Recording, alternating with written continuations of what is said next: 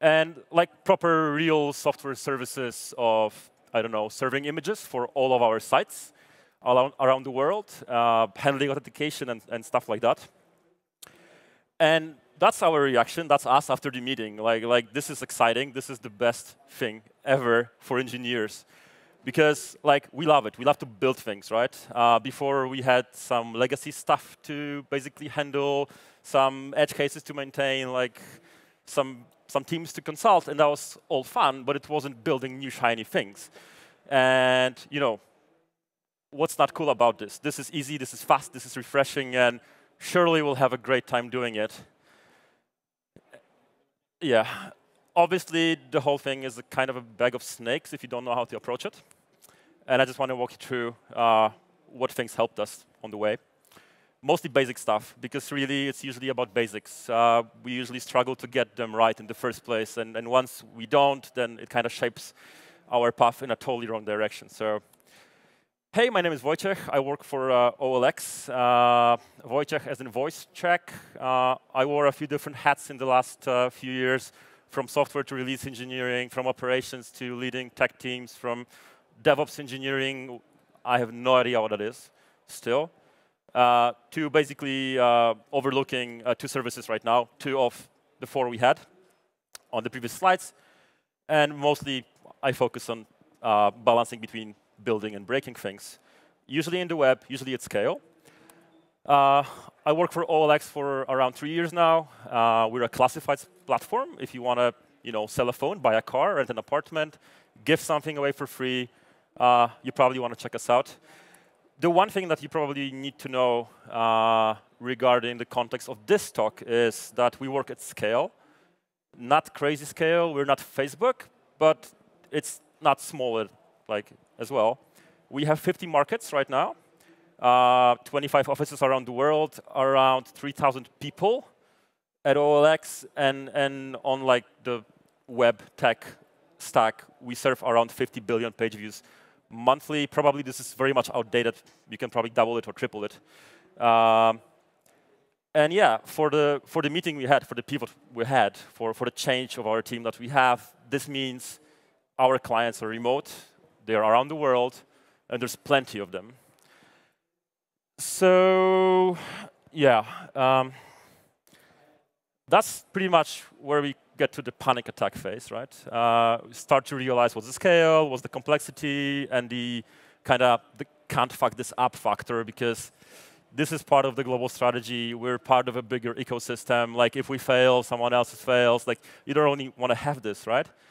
So, but as a package, we as a package deal of becoming this team, we got a lot of freedom. So we got to make all the decisions, right? And that kind of puts us in the risk of taking all the wrong turns and making all the possible mistakes. So let's first start off what can possibly go wrong in this situation. And you probably have heard of this book, Peopleware. It's a study of what makes teams and projects successful and what makes them a total failure. What they found out is that basically all the failures are not technological. Like it's never the tech that's the problem. It's never the problem that's too hard for the team. So if it's not tech, what can it possibly be? And turns out, surprise, surprise, all the problems are usually sociological in nature, right? That means us, engineers and managers, developers and operators, from decision-making to communication, like we're the biggest risk factor, the teams, the people, all of us. And you probably heard this 1,000 times, that culture eats strategy for breakfast, and this is because it's true. So we can try to plan for speed and quality and agility, but that requires to get to those things. That requires to have all your teams and everyone in your company, in your organization at the same page, and you never get to that by following a plan. You need to have people that will make decisions and not wait for a good to go from the manager or a central unit or whatever else. So you need an environment that enables the teams and a culture of empowerment, basically. An example can be Facebook's move fast and break things. That's a culture thing. That's a culture direction. And that's all cool, but like, except you can't break things. Come on, what were you thinking? Like, not even Facebook's doing that. They're doing stable infra, passing tests and fixing things because they're running a business after all. Like, so do we, right? So a good example of a culture thing, just not something we can possibly do. Remember, we can't fuck this up. So I really like something I've learned from a colleague recently. And it's the jobs to be done theory. And it goes something like this. Everything you spend time or money on is a product. And you hire this product to do a certain job for you. As an example, this is something that every engineer will tell you when you tell him he's free to innovate, right? And obviously, this is absurd, because we all know Golang would be better to go with. But yeah, Scala in this example is something that you hire. You put money or resources or your time as a team or individual to learn Scala. So Scala is basically doing a job for you. And it might make sense. Like maybe the job is that your software will scale better, right? The page loads will be faster. Maybe your team has experience in Scala, therefore like you have a long-term benefit of moving faster with this language.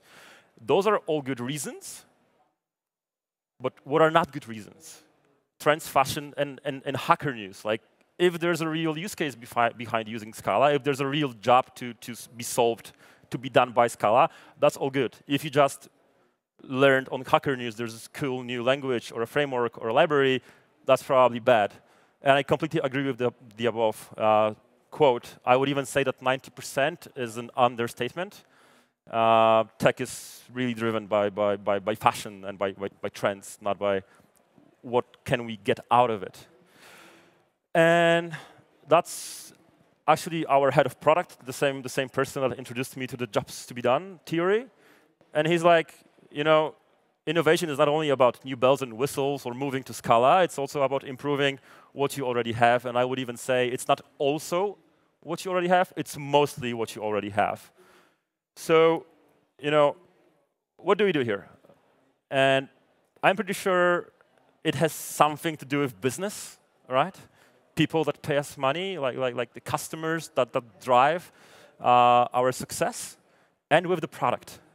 So I remember the first time I was in operations for a while. I switched from engineering, from software development to operations, to like hardcore sysadmin stuff. So I was reading a few books on the topic. And what it hit me the first time I've read in one of those books, that the job of IT operations is not caring for the servers or deployments or uptime. It's enabling the business. That's it. Whatever the business needs to be enabled to move faster. And you rarely think about sysadmins and Linux kernel changes and IP tables as like in this context. And that's shocking at first, but once it sinks in, once you really realize what it's about, it's shocking to think otherwise. And so what do we bring to the table? What's our value added? We building the image service, for example. We optimize the site speed, right? That drives the user engagement. We work to improve the customer experience. That also has an impact on our metrics, on our business metrics. We allow other teams to move faster because we take something from their plate. We do it really good. And they have more time to tackle local product challenges. They don't have to think about serving images, something totally outside of their core business. But we're not building Scala microservices. This is not what we should do. This might be some kind of a tool or a stepping stone, but totally not the core of our existence. And once you know what the job is, what the job are you hired to do, right? It's easier for you to come up with all the jobs that you need to hire some products for.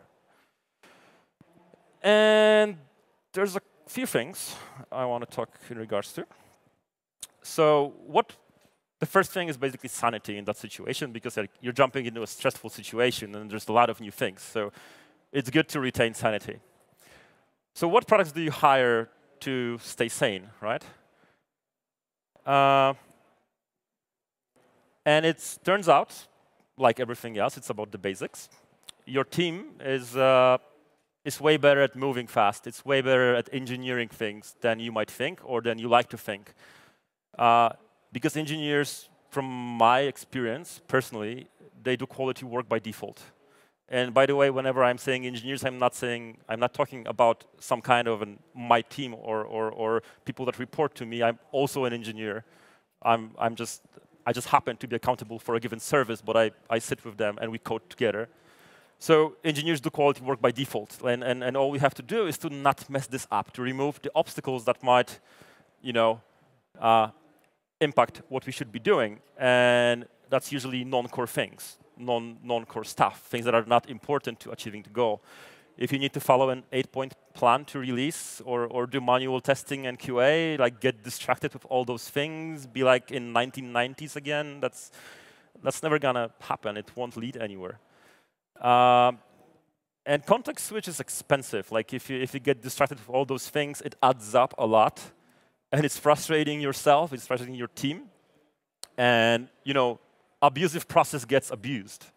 If you require an 8-point plan to release, then probably eventually people will start to put in changes and just not telling you about it because it's gonna go well, and eventually it's gonna blow up somehow.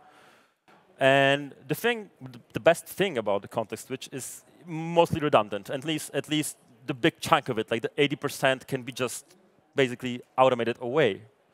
So what we found out is useful for us is automate stuff and build tools that can help us daily. And there's a couple of things that we did. Your mileage may vary, depends very much on the context. For us, was those things. From Slack bots and Slack deployments to even automating Jira ticketing, so we don't move the tickets. They are being moved for us when we release or deploy or go to staging or go to production. We do track development. We don't do branches. We do CD. We have a nice platform that basically means Kubernetes is just one of the parts of it, but it's done in a way where if you worked with one application, you know how to work with all the others. Everything's the same, monitoring, logging, the way you configure things. And obviously, all the usual silver bullets of Docker, Cloud, and Synergy, that's in there as well. And I asked the team, I did a survey after 6 months of making all those changes. I asked a few things, like how do they like where we are? And what do you think about the platform that we created? And those are the results. So I would say pretty good. As long as there's nothing on the negative side, I would say this is quite fine, because we're also talking to people that don't really care about what is Kubernetes or is it better than Mesos. They care about the outcome, whether or not it helps them daily. That's how they judge it. What do you think about the Slack bots? That was super useful to the team, for everyone. One thing we did also is we went with Java, even though we were not really a Java shop before. We were doing PHP and Python and Ruby, and we had some experience in Java and some proficient engineers, but not everyone was on board. Surprisingly very good. For a language discussion between engineers, this is amazing. Like, you would expect at least one person to say, no, because Golang is not here. This looks like the most negative feedback we got, but I think this is the best one. Long story short, and point being, computers are great at doing things, so make them do things and use humans to drink with or solve core problems to your company. I really like this quote from Zach Holman. And just a word on planning, just like an intersection. We're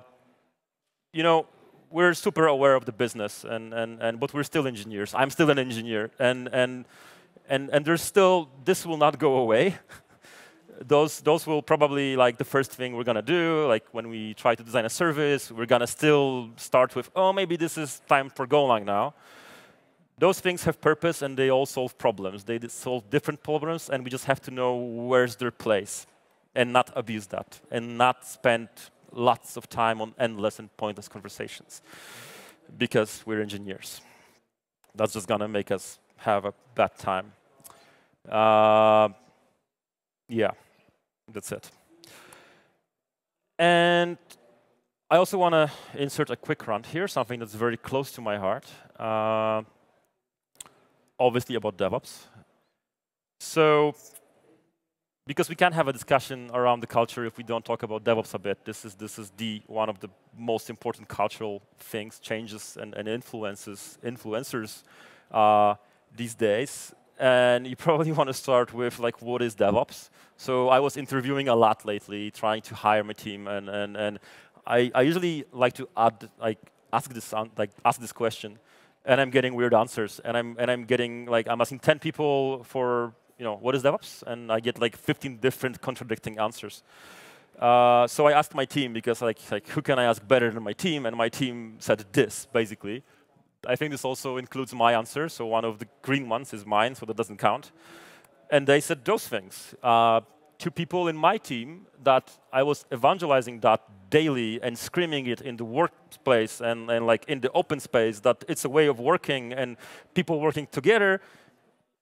We still have like 2 people saying it's CI and automation or infra and ops synonym, and 1 person claiming it's a sandwich. I hope it's a mistake. But it's not that. It's not a sandwich, and it's not CI, and it's not about infrastructure operations. It's about making what you do everyone's job, and about working together as a team. That's it, about caring. And not just between devs and ops, it's QA, security, it's product, like engineers caring about product, and product caring about engineering cycles and issues and problems and refactors. This is implementing DevOps, right? If you can't work together, you will be slower if you don't understand like what you're dealing with, or what your teammates are dealing with from a different perspective. Like you can never move fast, and you can never do it properly, right? It's also about the trust, right? It's not possible without trust, and you can't expect developers to work great if they don't have access to tooling on the operations side. Operators probably work way better if they can have access to the code base, maybe change it a bit, maybe add some stuff that optimize some queries. I don't know. Like, we do this, it's fine, it works. Like, none of the developers dropped a database in production. This doesn't happen daily. Sorry, GitLab, it doesn't. Once in a while, maybe. And then often you'll get like, yeah, but we're not Netflix. What do we do? Like they have the culture, they have the people, they hired the best, and no, not really. Like, they hired people. They didn't engineer a special breed of humans that are capable of doing chaos monkeys and DevOps in production and put developers on call. They hired them from Microsoft and Sun when they were not trendy and edgy yet. It's culture that enabled those people. It's what Netflix did. It's what Netflix built when it comes to culture, enabling each and one of them to make things better. And you don't have to, like, you can start small. Like, don't put your developers on call. This will probably cause outages and scare the shit out of them, and then make you not sleep at night as an operations person. Like, do simple things. Start talking to each other. Like work together. Implement your devs and ops. Like put them in a single space. Maybe start doing packs, like cross-functional packs. Like, we did that. It really works for us. Our developers are not on call, but they are aware of the ops changes, and they can deploy and add applications to the platform. Our ops know about the changes happening in the application, and they are somehow working very closely with respective teammates from development, right? And we do postmortems together, like share what went wrong. Because it's never developers' fault and their code, and it's never operators and their servers. It's somewhere in the middle, right? So, why bother? And this is not me saying, like, picking rainbows and saying unicorns or everything is fine and great. Like, we also have problems. We actually have a single person in our team saying, like, we don't actually DevOps, right? The other 8 are saying, yeah, it's fine, we do good, but there's still work to be done. So I'm not just saying, do this because it's great, it worked for us. There's, it's a process. We're getting there. Everyone can get there. Yeah. Next thing I want to talk about is focus. And while sanity helps us to avoid some distractions, like, it won't take us all the way. It doesn't give us the context that we need to go from A to B, right? This is the ideal situation when we want to achieve a goal. And like, often it's not ideal, it's not perfect. We kind of lose the track, then we get back on tracks, and this is actually not terrible, as long as we avoid this of like not hitting the wall. you can be excelling at what you're doing. If you're doing the wrong thing, it will take you nowhere, right? This can be Scala microservices or Rust data pipelines. It's cool. If they don't do the job, it's worthless. So what do we use and what we learned about keeping an eye on the ball and being focused, right? What do we use? What do we hire to do the job of distinguishing between important and urgent? Because if something's urgent, it doesn't mean you have to drop everything and tackle it. Because just because someone's screaming somewhere in the corner doesn't really mean you should be doing this. So we use OKRs. Show hands if you know OKRs. OK. And show hands if you use OKRs. Excellent. So not that many people. That's good. So basically, it stands for objectives and key results. And it's a very simple framework. We use it to kind of gain focus. It goes like that.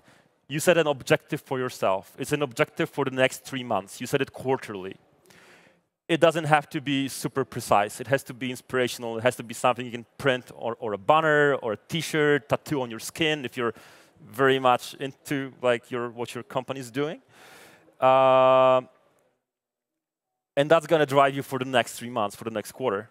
Then the next thing you do is you say, what are the key results? What are the measurements of this objective? How do we know at the end of the quarter we've met the goal or not? So I wanted to destroy the rebellion. I say, I don't want to have Luke Skywalker anymore around, and maybe the Death Star is operational and working and in production. 3 things tops. Don't get distracted. Just 3 things. That's enough for a 2-pizza team, basically. And then you add a health metric, which is something you track. Basically, you look at your metrics.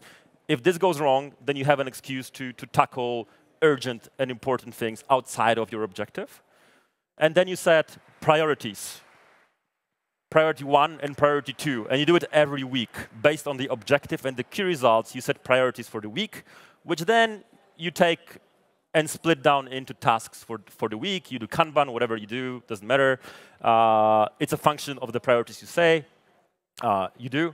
Probably you don't want to have more than 2 priority ones, because those are the ones that if you don't meet the goal, you're done. Like something's really, really bad.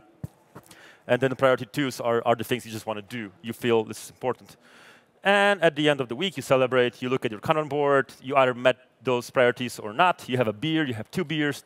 Doesn't matter. My team says this is super cool. For me personally, this is the best thing since sliced bread. I've never been as focused. I've never had so clear vision of what do you want to achieve as a team and as a product and all those things. So if you don't know OKRs, you probably want to take a look into that. Those are engineers. Like, there's not a single product person that was surveyed for this. This is software engineers, senior software engineers, and operations engineers. This is a very tough crowd to get a survey on a process and get those results. And the last thing I want to talk about is ownership. And so I became a father recently, and that means for me I learned a few things, a few new things for me. For example, I learned what parents do when they hear a baby crying somewhere in the room. They shrug, they do nothing. It's not their baby, they don't care, right? And we see this at the office every day somehow, or we used to see this at the office every day, or we just know that this can happen. Like, we can relate, right? The site is slow. Whose job is that? We have non-optimal queries somewhere. Whose job is that? I don't care, not my baby. Looking into caching, dumping TCP or whatever, sometimes you'll have this one very motivated employee, but most of the time maybe you won't. And who's going to fix that? And how this will scale and actually work long term. So how do you make it, the other way around? How do you flip that? How do you make sure like there's ownership of things that as a part of the culture, people pick up things that are broken? As a company, we've been things and we've seen things as well. From like having 50 markets, having 25 offices around the world, having tens of engineering teams, acquiring different companies or whatever. We've been through all the phases, from like free for all and free approach. Like you can do as a team whatever you want. This is fast. Go this way, which basically means like you end up with a shit ton of reinvented wheels, legacy code bases that will bite you with the strength of 10,000 suns. And they're far from being good, far from being best in class. And then the next phase we try to do is to exchange those services. Like, so why would I build, the 10th wheel? Someone already did that. So I'm just going to take this code and run it in my company, in my tech team. This might be, Java versus PHP or whatever, like exchanging things between totally different backgrounds, cultural, technological, different stacks, time zones, tabs and spaces. It doesn't work. So we went to internal OSS, internal open source. Also didn't work because you still end up with a lot of this and a lot of that because people just can't relate. So we did what Jeff Bezos told Amazon to do a while ago. I don't know if you trust Jeff Bezos. You probably, maybe you should, maybe you shouldn't. Like he's really good at business, so I do trust him a bit. He said APIs or GTFO. Like you either build services and you communicate over very strict formal protocols, and there's no going around that, or you can leave the company. Like here's the door. And turns out that was one of the silver bullets, maybe, I don't know, something very important for Amazon. And we also learned the same way. This solves a lot of problems and gets a lot of jobs done, because this means you have a team that's solely responsible for a service. They build it, they run it, they care for it. If something's broken, it's very, very clear what's broken. They have to document it in a way where other teams can use it, can consume the service or build a client for that. And it basically, moving to this as a service model for us, worked miracles. And we focused more, we were less confused, we're basically empowered, and we can also track what's our impact. And yeah, that's it. That's what I have. It works for us. And thank you so much.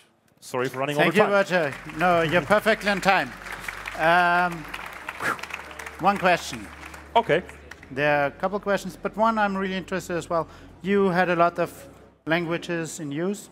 Yeah. You decided to use Java. Yeah. How did you approach the kind of like switching? How does it work? So for us, it was fairly simple because we were a framework team. So we were working on a PHP framework that was used in different companies around the world. We just handed over that, and we were starting from scratch. Oh, that's the easy Ideal one. situation, yeah. That's perfect, isn't it? But we only had a few proficient Java engineers. So for the rest of the team, that meant catching up. But that's also why we went with Java, because we had those people in the first place we can share knowledge with. If that wouldn't be the case, probably we would be doing Golang these days. So. Cool. Thank you very much, Wojciech. Thank you.